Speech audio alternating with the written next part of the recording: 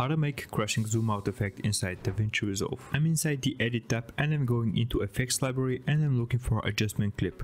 Grab it and place it over your main footage and take it down in length until you have 10 frames. Then you want to right click on that adjustment clip and select open in Fusion page. In here you want to highlight your media in, which is the left node, and then click on this icon, which will add a transform node in between media in and out.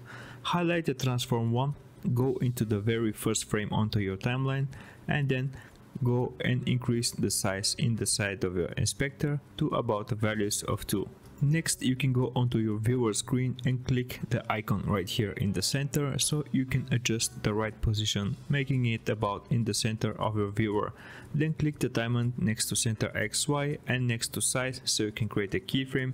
Then go on the very last frame and then you can click on this dot here on the size. That way you're gonna create a second keyframe with the default values of size and then put the values of 0.5 both on center X and center Y. That way you're creating your second keyframe, and so far roughly you're having something looking like this. You can further improve it by going in settings, still in the inspector, enable the motion blur and increase the quality to about the values of 4 and shutter angle to 230. Open spline from here, select transform and then click on this icon to have a full view. Then use the command Ctrl A so you can have a highlighted keyframes and then press S on the keyboard, and that will make your keyframes round and smooth. And this is what you should be having. Quick, easy and effective crashing out zoom inside Davinci Resolve. I hope it was helpful. You can also watch this video right here. I'm pretty sure you're gonna like it.